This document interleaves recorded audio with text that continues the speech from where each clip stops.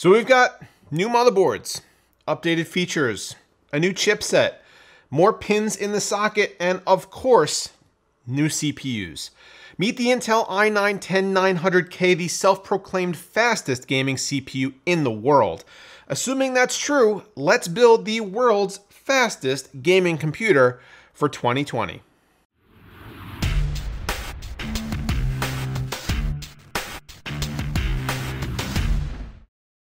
Gamer, content creator, movie lover, you can be all three with BenQ's new EW3280U monitor. With a slick construction and minimal bezels, it'll look great on any desk in any situation. The 4K IPS panel shines for color-accurate work, but when you want to kick back and watch a movie, BenQ's HDRI technology takes your media to the next level. Or fire up some super fast gameplay and enjoy a tear-free experience with AMD FreeSync. Don't make compromises when it comes to your display choice. Get everything you need in one awesome package. For more information, head to benq.com or check the link below. Thanks for tuning into the channel today, guys, and I hope you enjoy this build. If you like what you see here, please be sure to hit that little subscribe button down there and the notification bell so that you don't miss out on any of the builds that we do here on the channel every week. I try to mix it up with different hardware, different cases, different form factors, and different price or performance targets. Let me know down below in the comments what you guys want to see, and I'll try to make it happen on the channel moving forward. So, by now, you've probably all heard about this chip. This is Intel's new mainstream flagship processor, the i9-10900K, and while there are some things about it that are easy to hate on, Intel, I think, is moving in the right direction with a lot of the choices that they've made here. First off, for the first time in a few generations, the price of the new processors will be about the same as the outgoing ones, meaning that on release, you should see the 10900K selling for somewhere in the neighborhood of about $500, the same as the 9900K. They've bumped up the core and thread count to 10 and 20 respectively, and boost clocks are also on the rise, with single core turbo hitting 5.3 GHz under the right conditions. This is due to Intel's thermal velocity boost, which plays similar to AMD's precision boost and takes into account things like thermals and power.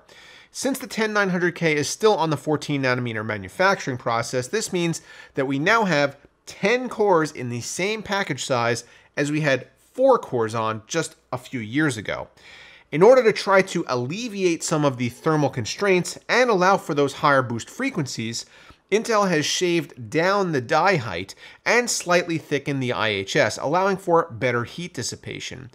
Regardless though, we have to just about be at the limits of how many 14nm cores can fit onto this size package without overloading standard cooling solutions, and I'm anxious to see what 10nm will bring. In all fairness, what Intel has managed to do with 14 plus nanometers is pretty amazing, and it does demonstrate what's possible with a mature platform. As the 9900K was the previous king of gaming CPUs, and the 10900K is faster, has more cores, and has better memory support, all the ingredients are there to make this the new processor to have if you simply want the best of the best for gaming. Unfortunately, while today we'll be building one of the very first systems to use this chip, I can't yet test it for you. Look for performance data at a later time when I will definitely bring back this build in a full gaming desk setup and test everything out. In addition to more cores and higher boost, we also have added features baked directly into the architecture, like Wi-Fi 6, faster official memory support, and 2.5 gig LAN. We see all of this brought to life on the new ASUS ROG Strix Z490E gaming motherboard. And let's start with the I/O for that reason. The fixed shield is always a welcome sight, as is the massive USB connectivity. There are 10 total USB ports here, along with HDMI, DisplayPort, Wi-Fi 6 antennae, a BIOS flashback button, and the LAN port.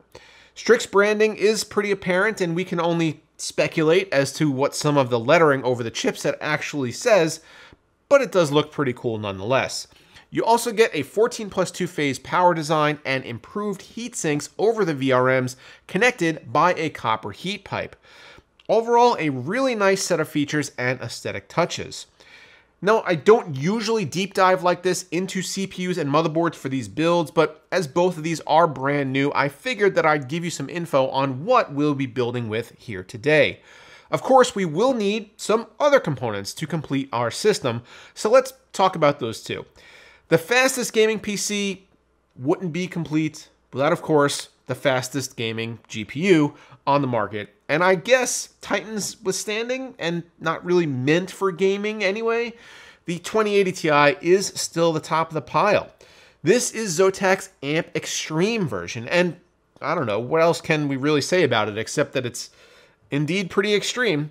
It's huge. It's got a monster fin stack and a triple fan cooler, bold RGB accents, and a factory overclock.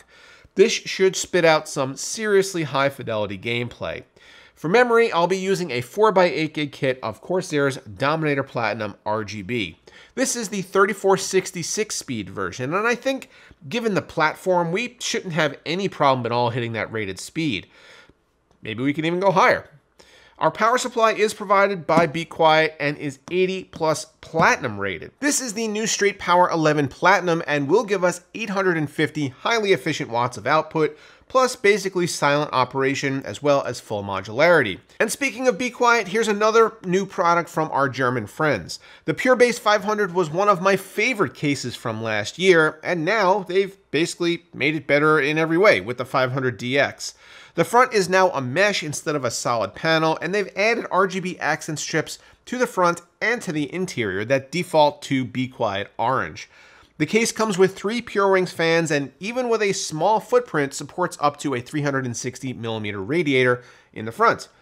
We're going to need that space to fit our cooler, which is the winner of my AIO comparison from last week, the NZXT Kraken Z73. This thing crushed the competition when it came to keeping temps the lowest at every fan speed, and it's got the coolest looking block and pump top with a 60mm LCD programmable screen. Rounding out our components is the 2TB version of Intel's 660p SSD. This is still one of the best bargains in storage, as it's NVMe and can regularly be found for about $100 per terabyte, especially when it goes on sale. So now that we have all of our stuff detailed here, let's time-lapse this sucker and see how it turns out.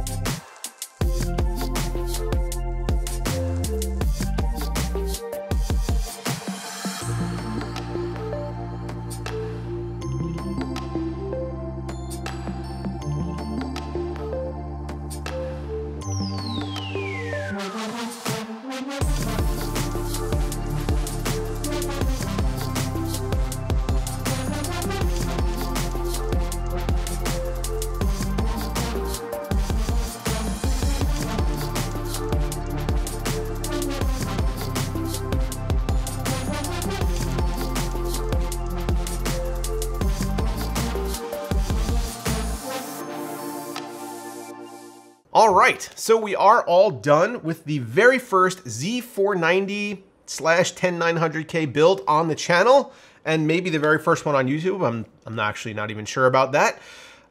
Unfortunately, even though I would very much like to, I can't talk to you about the performance data, the thermal data, anything like that. So make sure if you want to see that, there will be a follow-up video to this. So we're going to be taking this same system, doing a full desk gaming setup, doing all the performance metrics that you guys want to see, and that'll be coming later on the channel. So get subscribed if you don't want to miss that. But I did take some precautions, as I'm sure you guys saw in the B-roll, just to prevent Black Hawk helicopters and Intel's lawyers from descending down onto my roof. So I have blurred out even the idle temperatures on the Z73. So sorry that I can't show you guys that. Initially, I thought it wasn't that big of a deal, but then again, I don't really know. So better safe than sorry, and we'll talk about all that at a later time when we can. What we can talk about is this build itself, the build process, what I thought of this case. Now, the 500DX from Be Quiet is very similar in layout to the original Pure Base 500, and that's a good thing.